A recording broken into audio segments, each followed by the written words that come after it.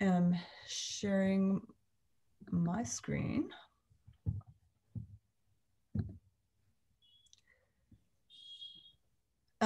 So this next session is about dance activism. We have three panelists who don't know each other, but I know each of them, and they are extremely powerful. This session explores the nature of dance as a means of protest and social activism. So the presenters will demonstrate ways that they use their own dance traditions for political commentary or peace activism, and show dance as a powerful change agent.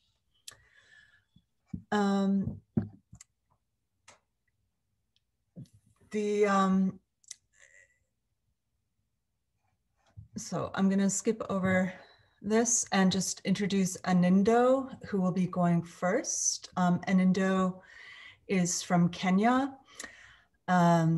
She lives in Los Angeles, and she also enjoyed a successful career all over the world. She'll be sharing her story first. And as you can see, she's both an accomplished dancer, a musician, and an incredible dance teacher, which I know from having observed. And the second panelist is Ananya Chatterjee, who is based in the Twin Cities in Minneapolis, and she is originally from India. She works as a choreographer and dancer with her incredible company of all women of color dancers. She is also incredible, and I'm keeping my interests short so you can hear more from them. And the third panelist is Annabella Lenzu, who is originally from Argentina. And she has an incredible theatrical dance history, many years working in different parts of the world, as well as the city of New York. So I will leave it to them, if I can, figure out how to unshare. And there we go. So we'll start with you, Anindo. And sorry that everything is running slightly late, but you all look beautiful. And there you are. Well, thank you so much. I want to say hello to everyone. Thank you for inviting me. I'm really thrilled to be here early in the morning. California time, it's about 6 something. But yes. I'm so happy to be here. I actually just, you saw my bio. I don't need to talk about myself, but so much. But how I got here was very interesting because I'm a musician first, and I left Kenya years ago after I finished. My father wouldn't let me leave until I finished university. I finished university, and then I got a recording contract as a recording artist for EMI Records, with EMI Records in Spain. And my company was based in Madrid at that time. So flew into Spain, signed my contract, and then I moved to Germany, where I lived out my contract. I had to record a couple of albums, I'd toured and all that stuff. And then I wasn't planning on coming to the US. I was really planning on staying in Europe. It's close enough to Nairobi, but I got a call from my people that work with the United Nations representing Kenya, and they asked me to come to New York because Kenya was hosting a fundraiser for UNICEF, and they needed some talent. And I was like, oh, New York? Why do I want to go to New York? I'm okay here in Europe. So, because I wasn't thinking of coming to the US, it was just seemed too far away. And, I just wanted to be close to home. And anyway, I ended up in New York doing this performance, hosting the United Nations UNICEF Children's Fund raiser. And during that time, I got a band together. And I had started learning how to dance when I was in Kenya. I did ballet with Madame Zerkovitz. I'll never forget her, this Russian woman who scared the living daylights out of me. But she was very old school, very strict. And I appreciate her now, you know, later on, years later. And then I did also Dunham technique. I was introduced to that in Kenya, and a little bit of jazz from a German teacher. But during my career as an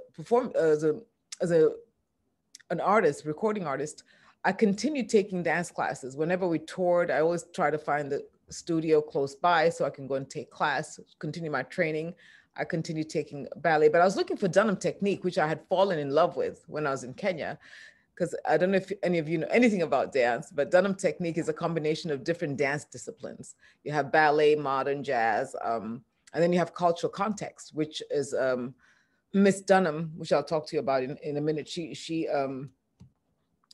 infused cultural dances within the technique. Dancers from Caribbean islands, from Cuba, from Brazil, from Africa, and then mixed that all up with the technique, ballet technique and modern technique. And that is Dunham technique. And that I was drawn to because I love the idea of all these different techniques in one technique. And I was looking for that when I was on tour. Whenever I was stopping in the city, I'd go to different dance studios, but no one taught Dunham technique in Europe at that time, only Afro dancing. So when I came to New York and I was putting my show together, I needed a percussionist because I'm a drummer. And I needed a percussionist to play with me while I performed. And they introduced me to Babatunde Olatunji, who was a Nigerian percussionist, very well known in New York. I got to meet him. And his assistant was a dance teacher. So I met them both during rehearsal. And after the show was amazing. And I was about to go back. I had like 3 or 4 days to just be a tourist in New York. And they said they had a dance class, and they invited me to the dance class. And because I wanted to learn how to play the djembe drama, you know, which I had seen in a festival they took me to. And I wanted to learn West African dancing, which I'd never done before because I'm from East Africa. So when I went into the class, the teacher started warming up the dance class with Dunham technique. And I said, oh my gosh, I've been looking for this all over Europe. It's here. And then of course I started performing with, drumming, learning the drumming with Olatunji. And so Ronnie Marshall at that time asked me if I wanted to meet Catherine Dunham because she had a seminar. And I said, yes, of course. But my visa wouldn't allow me, because I was only here for that short time. It was a performance visa. This was in the 80s, so it was a very different time, way before 9/11. So I really wanted to study Dunham technique, and I wanted to study more drumming, and, you know, because my contract was pretty much over with EMI Records, and I didn't want to renew because I wanted to do my own music, which I wanted to put my own African influence, and they wanted to do like a different type of, I didn't have artistic control of my contract. So then I let go of my contract and moved to the United States, and I continued studying with Olatunji. I studied African dance and studied with Catherine Dunham. I was very grateful to open for the Grateful Dead. I had never heard of the Grateful Dead before. Who are they? But, you know, Olatunji, I was in the band with him, and we opened for the Grateful Dead in Berkeley. There was about 25,000, they called them deadheads, in the crowd. And it was an amazing show. And then after that, we did 3 albums. I recorded with Carlos Santana and Ayerto, who's a very brilliant Brazilian percussionist. And I continued studying. I was just a student at that time of dance and everything I could grab. And years and years later, I was with Miss Dunham, my husband. I married the man who introduced me to the technique. His name was Ronald Marshall. So he unfortunately passed away in 98. And I was working with Miss Dunham at that time. So Catherine Dunham asked me to be certified in her technique. And I'll tell you a little bit about Catherine Dunham. She is, she was an amazing and still is an icon in the modern dance. There are many, many books written about her. This one, I don't know if you can see, Catherine Dunham, A Way of Life, was written by my colleague. Her name is Dr. Alberta Rose from the University. She's retired, but she was a professor at the University of San Francisco. Catherine Dunham was African American, and her mother was kind of reminds me of Carolyn Dunn. Her mom was Canadian, French Canadian, and her father was African American. And she was born in 1909. So that was the America she was born in. You know what 1909 America was like, very segregated. And so growing up and trying to learn dance for her was quite a challenge because, she wanted to learn ballet, but her ballet teacher, who was Russian and white in Chicago, she was actually born outside of Chicago. She was not allowed to be in the dance class because she was, of course, Black. By law, of segregation law, he couldn't allow her to come, but he really saw the talent. And so what he would do is close the studio and ask her to come after school at 5:30 through the back door quietly in. And that's how she started training her ballet in Chicago with him. And she was so talented. She reminds me of one of my students. One of my students is called Misty Copeland, who's very well known here in the US now. I met Misty here in California when she was 12 and did a show with her. I'd pick her up from Long Beach and take her to rehearsals and so on. And now she's an amazing ballet ballet professional. So Miss Dunham was like that. She started late and was just talented.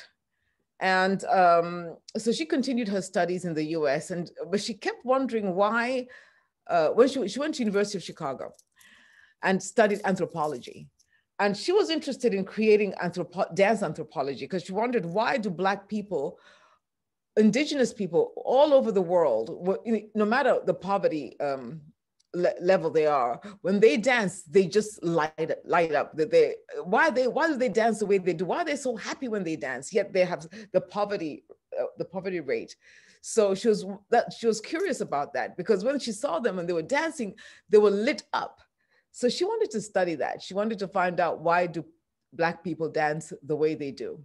And she wanted to go to Africa for a fellowship through the university and study that. But her professor suggested that she goes to the Caribbean because this was in the 20s and 30s. And he is a female woman traveling by herself. So he suggested for her to go to the Caribbean. So she went to Jamaica, she went to Martinique, Trinidad, and also Haiti, where she fell in love. She fell in love with Haiti, period. And Haiti is a lot of the indigenous Africans in those areas had their traditions. They kept their traditions. Out of all the slaves during the slave trade, they're the slaves that were allowed to hold on to their traditions. The slaves that came to the US, that were stripped of their traditions. They couldn't drum, they couldn't dance, but you find that the slaves in other parts of the Americas and the Caribbean still held on to their culture. So especially Haiti. And so she fell in love with Haiti and she did her studies there, and she was actually initiated in the Voodoo religion and became a priestess. And they have like different, like in Catholic, you have saints. In the Voodoo, you have deities. So the deity that she was given was Dambala, which means snake. And the dance, is your whole body moves like a snake. So she embodied that and came back to the US and, wrote her report and did her performance, and decided she was going to create a technique that will be able to teach you how to move traditionally and also be able to do ballet technique. And she called it the Dunham technique. And that's how it was born. And that's why I was attracted to it, because when I was in Kenya and I saw the movement, I could see the cultural movement, cultural context in the technique. And then I could see the actual technique, the ballet, and which I was studying at that time. So anyway, to make a long story short, I was Catherine Dunham in 1999 certified me to continue her legacy. I studied with her from 1984, 85 until 2006 when she passed away. And I'm one of the few certified teachers in the United States of the Dunham technique. Catherine Dunham taught me how to, just by watching her and reading, listening to her and reading her books, how to use dance in a way to be able to speak, to be, number one, humanitarian, number two, to be able to have a platform to speak activism, to be an activist, an example that she had when I think she was 80 years old, when Haitians were being shipped to the United States. And I believe this was either during the Reagan years or, yeah, I think it was during the Reagan years. They were trying to escape and come to the United States for seeking asylum. And the United States would stop them in the middle of the ocean and turn them around. And they didn't come with great boats and ships. So a lot of them died at sea because when they turned around, they couldn't make it back to Haiti. So this was very inhumane. So she spoke out. She went on a hunger strike, and being a dancer, she was on the news. So she brought this story to the forefront in the news that this is what the US is doing, turning around Haitians because they're not, they're Black people. An American doesn't want to welcome them, you know, just like what happened in this, in the south of the border in Mexico, where they separated children. That was happening way back when Miss Dunham was about 80 years old. And even before that, when she had her own company, she had the first African-American traveling company in this country. And she traveled to 50 countries at that time. And she came up in the time when lynching was going on. So she basically put it on stage, and the US government was very annoyed about that because, you know, they didn't want to be exposed that they were actually lynching Black people for fun. So she put it on stage, you know, it's called Southland. And the government was trying to stop her from putting up that piece. So I think she went to Brazil first to premiere it, and then she took it to different countries. And this is what the United States is doing. So she said, use your platform to talk about things that may be uncomfortable politically, and you know, speak out as a dancer. You have that platform. So I have always listened to her. And over the years, not in Kenya, but in Sudan, they had this genocide, which was horrific. And the whole world was very quiet while this genocide was going on. And I remembered Ms. Dunham's word: if something is bothering you on that level, put it on stage, and that is going to be a safe place for you to tell your story. So I choreographed a piece called "The Devil Comes on Horseback."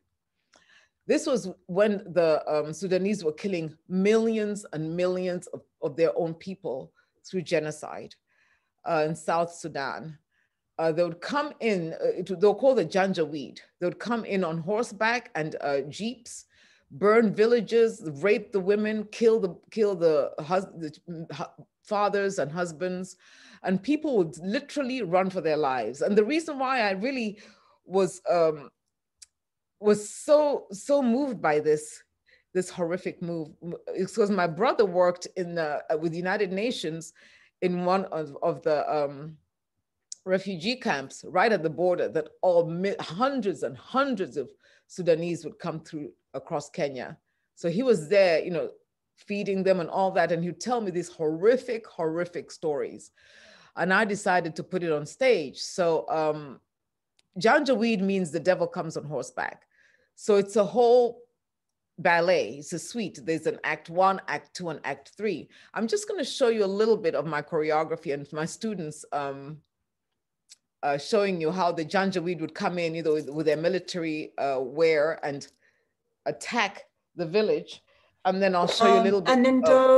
Anindo, we might have to show that a little bit later because we're coming to the end of this time. So, okay.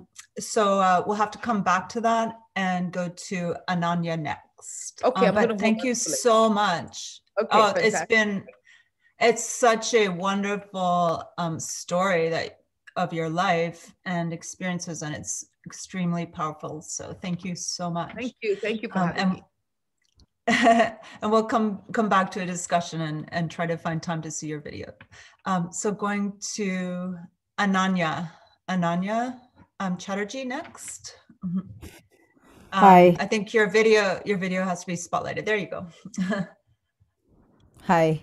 I am actually thinking, listening to everyone before me, especially Caroline. I'm going to share, I'm going to change what I was going to talk about. Let me begin by offering my greetings to the land. I'm here on the stolen and unceded lands of the Dakota Oyate and the Anishinaabe peoples. I hold up this land, Mini Shota Makoche, and I share with you what my Dakota sisters have taught me. Mitakuye Oasin, meaning we are all related. Thank you. So I will say that I learned dance in my home of Kolkata, in the eastern side of India, and I learned dance in different ways. I was trained in some of the traditional forms, but at the same time, the state I'm from, Bengal, was one of the two at that time, one of the two left governed states, which meant there was a very strong tradition of people's theater. And there was a strong women's movement as well, so I would actually leave I would learn a particular kind of dance in my guru's studio, and then I would come out and stand at the bus stop to go home, and there would be a women's group doing street theater about,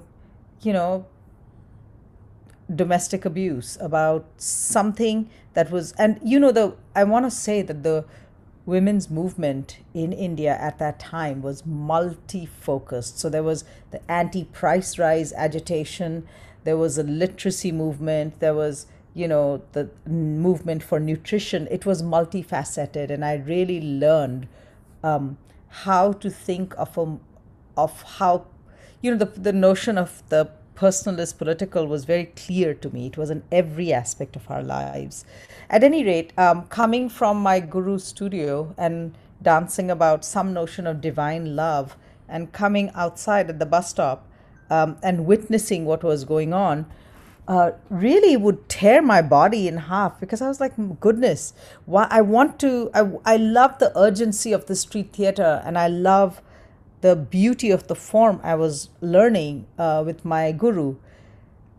However, I couldn't resolve that conflict. I really felt like I was torn in half. And then I later on, that's how I come to my work, from that experience of wanting to have a clear form, a formal base where I could articulate my cultural context, and thinking about the urgency that street theater brings. Street theater artists are really constantly teaching us about how to be aware practitioners. So I would hear people say, okay, you're performing outside at this place, and you notice a child is, a child has sort of walked there. You have to swoop up the child so they don't get in the way of traffic in the middle of performance, and then seat them down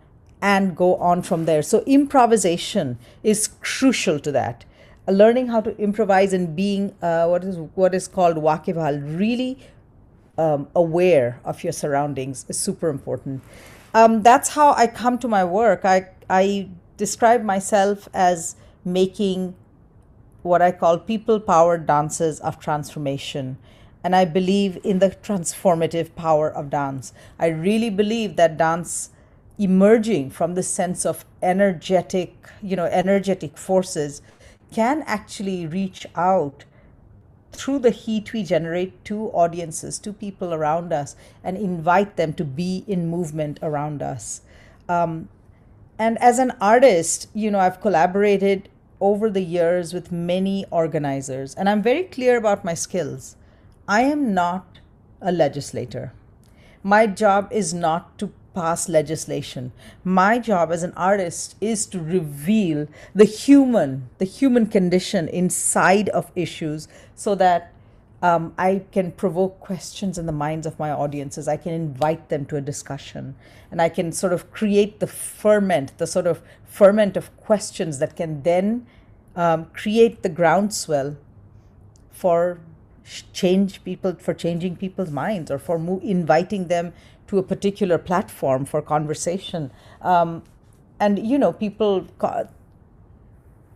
Culture shifts happen not just because of legislation. Culture shifts happen because people start to realize, oh, wow, that's pretty inhuman of us to do that. So how can we think about it? So revealing the human content is really important. And I think that's where the work of culture is. I work with my company of artists, Black, Indigenous, and off-color women and femme artists. And we used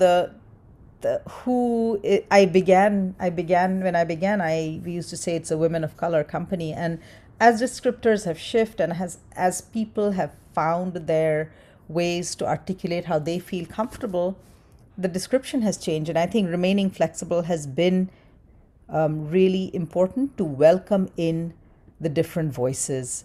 I want to say that most recently, over the last year, I was making a piece about boundaries and borders and home, loss and belonging.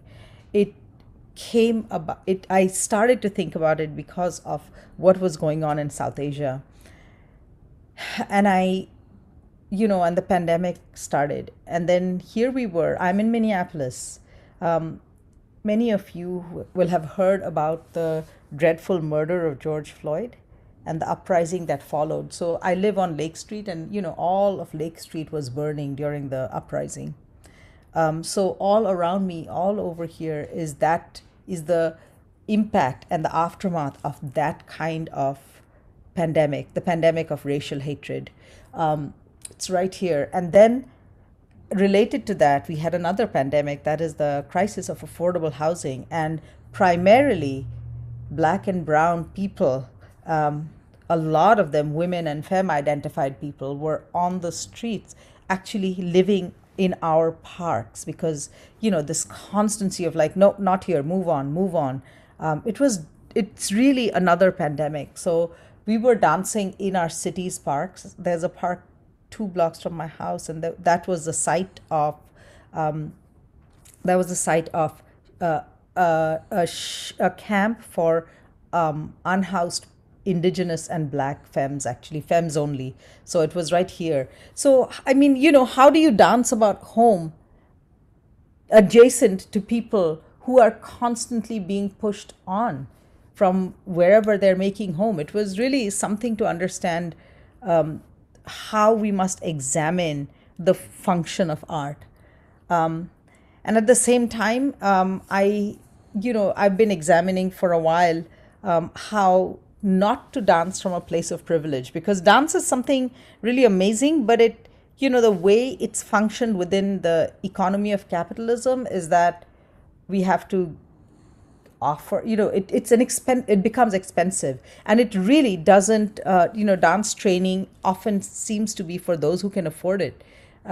So how can we dance differently or from a different place where dance is about accessing that joy?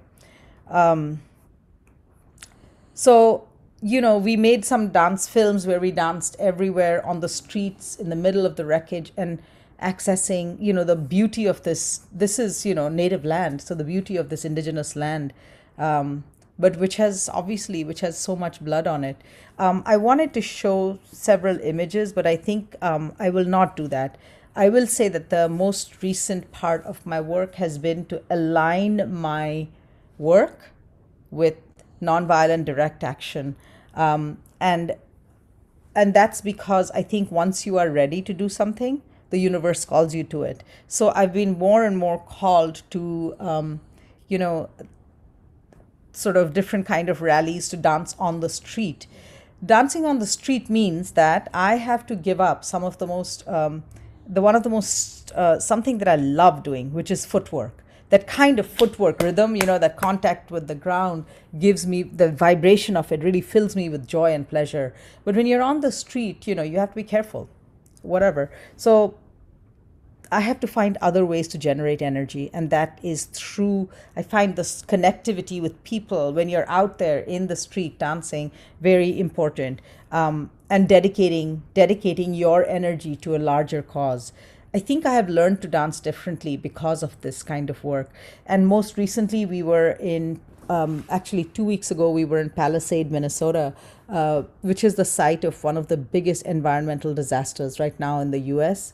It's a site of Line 3, with the Line 3 which is being built. And, again, Native and Indigenous activists are leading the way. They are reminding us. A couple of Native women are there on hunger strike. This is their 21st day of hunger strike. And they're reminding us that Enbridge, this company which is constantly building these pipelines, bringing the dirtiest tar sands, and they keep reminding us we can't drink oil, we need to drink water. And it's really devastating to see what is happening. At any rate, we were there offering a dance that I had created after visiting and dancing at Standing Rock.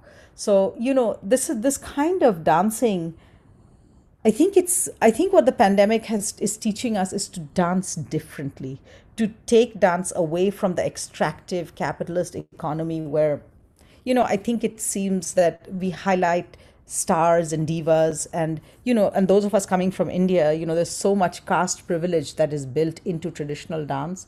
There's so much gender violations built into traditional dance. So how to move away from all of that and find another place of dancing from spirit, from joy, from justice, from imagining? How can our dance imagine a just universe where we can share space and rhythm, and hold up our shared humanity? That's been my work of late. I think I'll stop there, Shauna, so that Ananya, discussion. yes, thank you so much, Ananya. What a beautiful message. And thank you for your generosity and trying to end early due to our time considerations. I know that many people will want to see the images, so if we can, we'll come back to that. I have hope for that. And I think I'll pass it to Annabella Lenzu. Thank you. Hello, good morning, everybody. And it's a privilege to be here, to be part of with Anindo and Ananya and Yana, and share our love and passion for dance, our medium that we communicate, is our way to be in the world. So thank you so much. I am Nabila Lenzo. I'm a choreographer from Argentina. I currently live in New York City. I am in the land of the Lenape. And I am a mother and an immigrant in the United States. I moved here 16 years ago. So I prepare a presentation that is exactly 12 minutes. So we keep it on time. So let me share it with you. Can I do that, Yana? Yeah, you can share. Thank you so much. Yes. Okay. And as I talk, I will show you some images of my work. 1 second.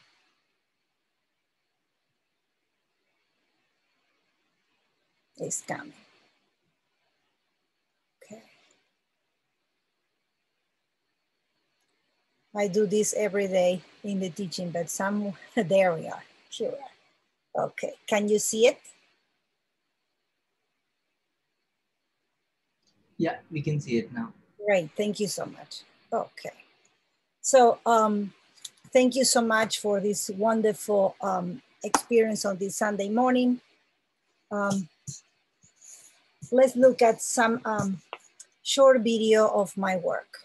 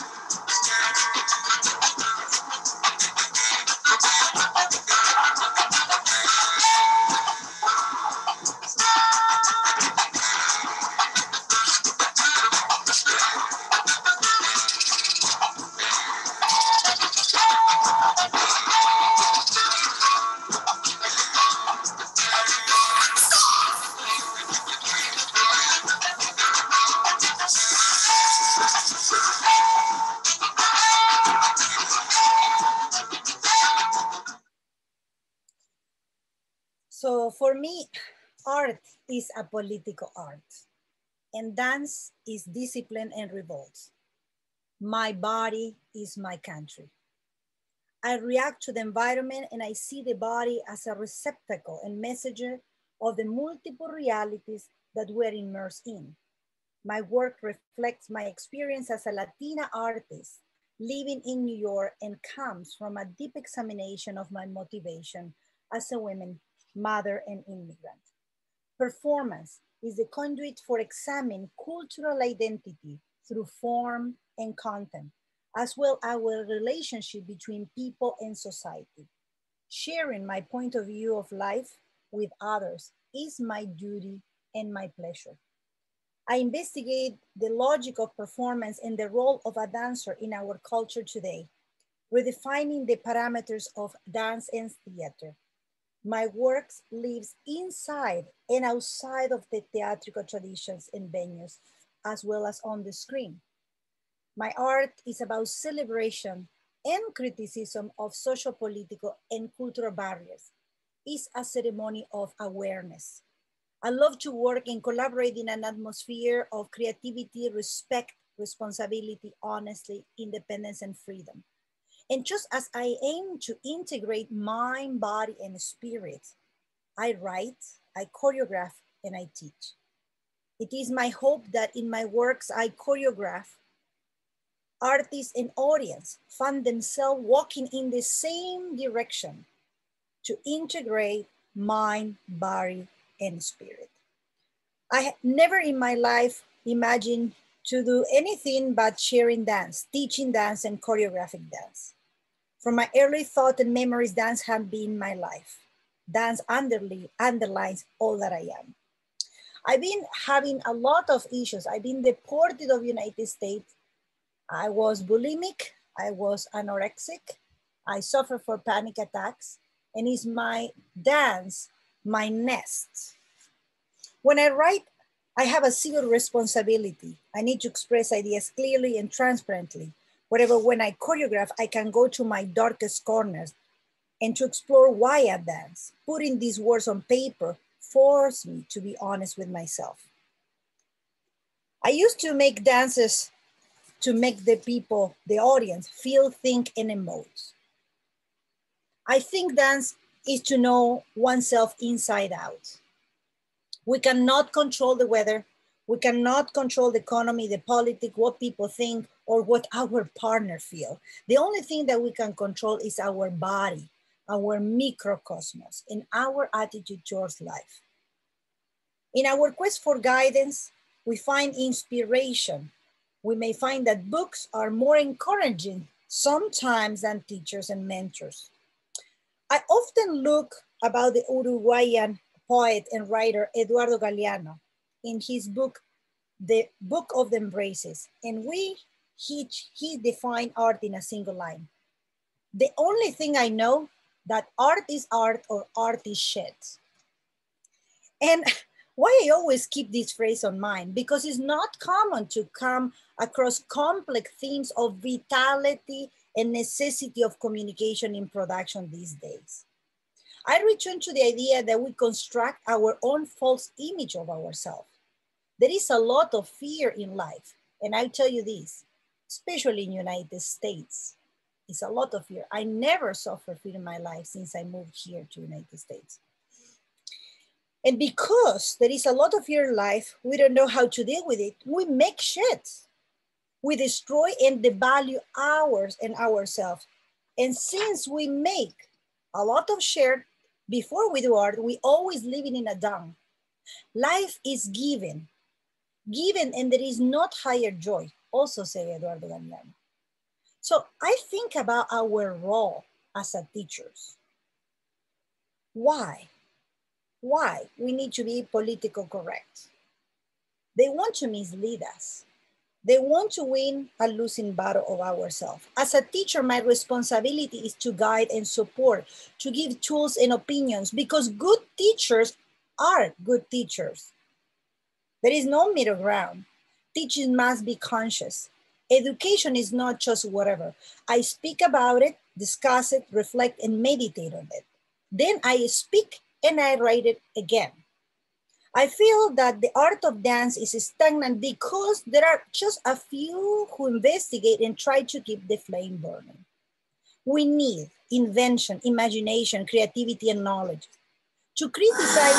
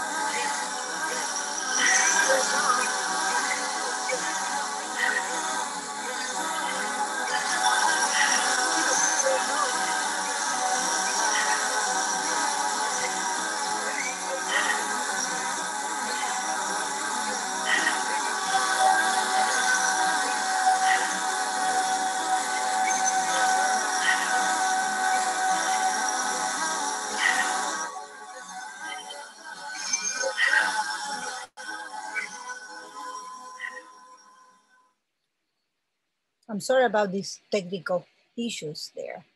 So let me stop the sharing. There we go. So I was saying that for me, the art of dance is stagnant because we don't question enough. That's why I am an artist. Without questioning, there is conformity, which brings to mediocrity. To know how to value another is to know and appreciate oneself. And this is for me activism. So making work is scary, but that's the only choice.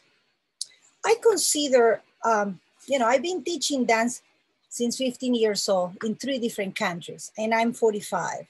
So I taught ballet, modern dance, composition, flamenco pedagogy. I teach in Spanish, in Italian, in English, and I taught in a sport club, cultural centers, embassy, primary and second school, colleges, university, private schools, ferias, etc., etc. And as Ananda say, I experienced the change in the life of the people when they encounter dance. So thinking about, what Anindo and Anyanda say about how we can change the world. For me, is how to make accessible dance, especially in United States.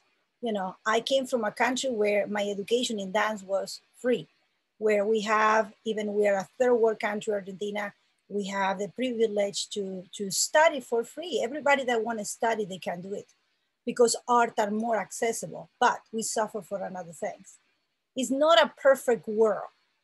For me to be an immigrant and to be living in South America and then in Europe and United States, I try to take the best of each world. And as a teacher, encourage the younger generation to find their voice and to find their place in the world. And for me, it's not about, as I said before, my body is my country. So what about better dream that think that is not boundaries, that we are one citizens of the world. And I feel that dance does that. Erase who we are and embrace us all. So I invite everybody to dance. Thank you. Beautiful presentation and lovely to be able to hear your message and see your images as well. Amazing connections also between the 3 incredible panelists. And I'm gonna just ask one question, but I'm gonna have to shorten the response time, so just please be aware of that. I also wanted to to mention that right after this, we'll be hearing from Nadra Asaf, who is here. I think she'll be turning on, there, she turned on her camera. And also Salima is one of the co-moderators as well, who's been looking in the chat and looking for questions. I don't know if we'll have the opportunity to ask too many questions just because of our time crunch.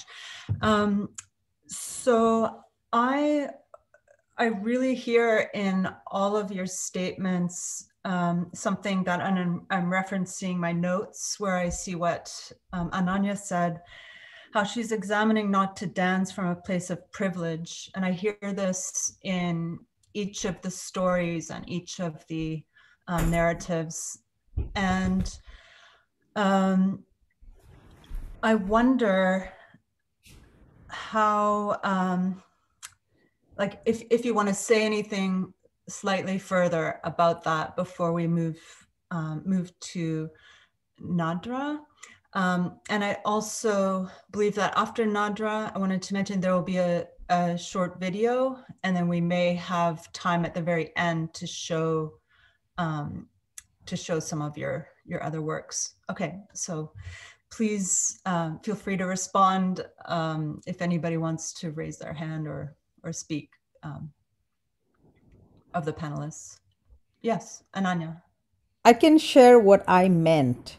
For me, you know, it's important to recognize, for instance, that how certain kinds of things linger on, right? So, you know, India was colonized, but here I am part of settler colonialism on indigenous land.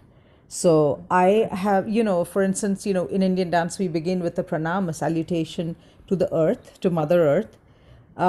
I have transformed that, you know, working with Dakota and Anishinaabe activists. So to make this a salutation of Dakota land, simply, you know, recognizing the struggles and the travesties that are on the ground are so important.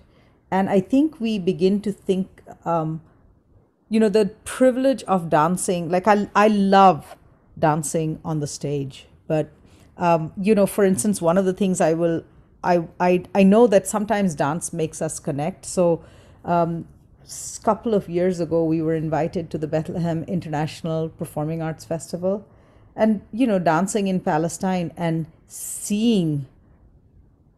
witnessing the horror that is on the ground was so difficult. And one of the activists in Hebron said, Ananya, dance on the street, so you can inspire people. And we were going to, and, you know, we saw this this young man being harassed by the Israeli police, and we were just all shook up and we couldn't do anything.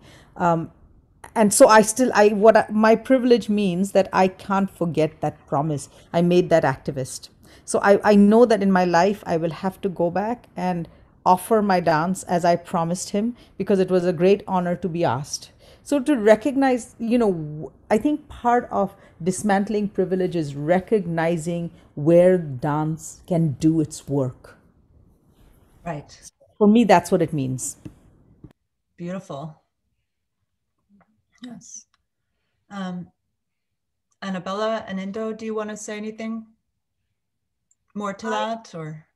I want to reply to the question that Leanne has here on the chat. Can you share your thought on how pandemic has affected the work of dance and theater, and how you could stand in solidarity with dancers and those in the arts who may struggle more during the pandemic? You know, for me is support. You know, I teach in different institutions. I mentor different young choreographers all over the world, you know, through online platforms. Is for me, you know, because I already passed many things in my life, and, you know, and we are all survivors. I can give strength and have this conversation on the phone, you know, on Zoom, on Skype, and be there. You know, many of my students, you know, last semester at NYU, there was with COVID, laying them down in bed, and I say, well, disconnect, you know, dress and they say, no, I just want to hear your voice. I want to be part. So something that dance does for us is create this community. You know, and I find Yana, and we find each other through online to create that we are not alone. And that's super, super important, that you being available for others. And, you know, this is what I always say, you know, you serve the dance, you serve the art community, but you serve the people. And so. Yes, I think dancers really know how to form community, and we build community when we're working together in inter-embodiment. And that, in fact, that's how I met Nadra, who will be speaking next, is through a dance that we were in 2018. I'm surprised that I was dancing after 50, but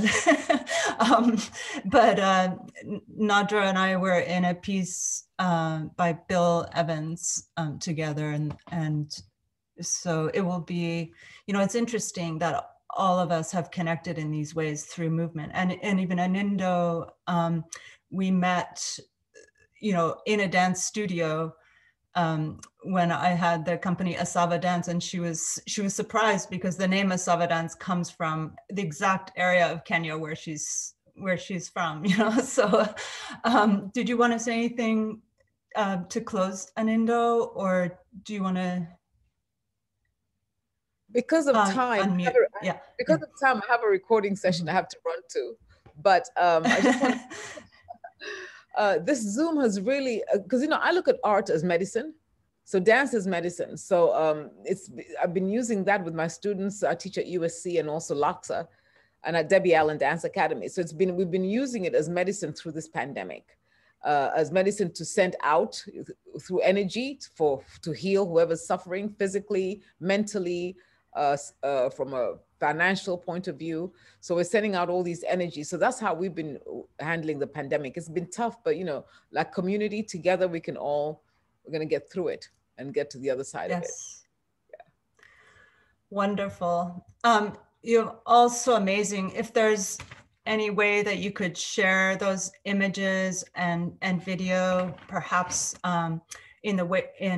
you know, through the chat to panelists or something. If you have to go, then perhaps we could show those a little bit later in the session. But I'm gonna move forward to introduce Nadra very briefly. I'm gonna share my screen very quickly and share her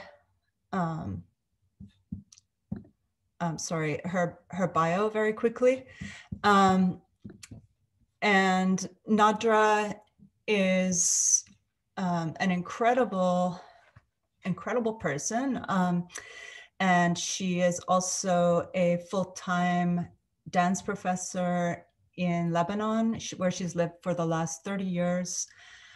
In fact, her heritage is also connected to Oklahoma. So I don't know if Caroline is still here, but that would be an interesting connection to make. So I want to pass it to Nadra because she's speaking today for a short session. And after this time, we will have a short video transition to kind of process some of the things that we're listening to.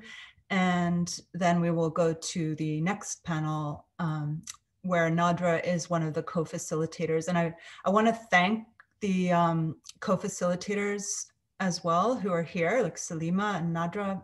And I'm sorry that we're not getting to all the questions that we want to get to right now because of our pressure of time. So Nadra, let's take it to you.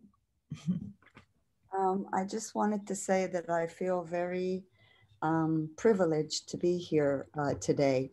I was speaking earlier to Shauna, and I have been suffering from migraines the last few days because some of you might know that Lebanon has been struggling and suffering since October 2019 when revolution took place. And the last 3 days have seen a resurgence of this revolution, and there's been lots of fires around my house. And so breathing in the smoke has caused some very bad pain in my head. But I am very, very blessed and honored to be here and to have listened to all these stories that have touched me and actually brought me to tears at some point. As Shauna said, my mother is a Native American Indian and my father is Lebanese. And those are the ethnicities that I carry in my body. Also, I have a very strong connection to this small piece of earth that I happen to be living in and have been here for the last 30 years. I found it very interesting that the three panelists all are living in the United States, but are not from the United States. And they also come from pieces of this earth that suffer a lot. So I guess I just felt this deep connection and have been very, very blessed to be able to be here and listen, and in a way feel like not giving up, because lately I have felt like I want to give up. But after today, I feel stronger. Even though I am crying, I do feel much stronger. It's been a blessing. So thank you. And I'm very honored that Shauna asked me to be a part of this. I also met her at a very interesting time in my life, and we connected really beautifully through our body movement. So anyway, I'm sorry I don't have more to say than that, and that's it. Just I love you all, and I'm very honored to be here.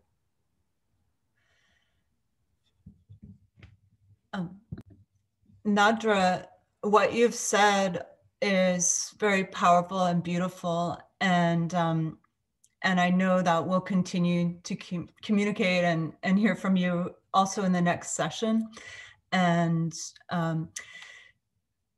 I think it's very difficult to close each of these sessions, because it is, like you say, Nadra, all of these stories are from different parts of the earth that are suffering, and there's so much connection to each story. But I do know that we will be creating a library of sorts, or a database online of these different short sessions, and that will connect to different people's websites, and we will find ways to keep connecting, perhaps in another session where we go more deep.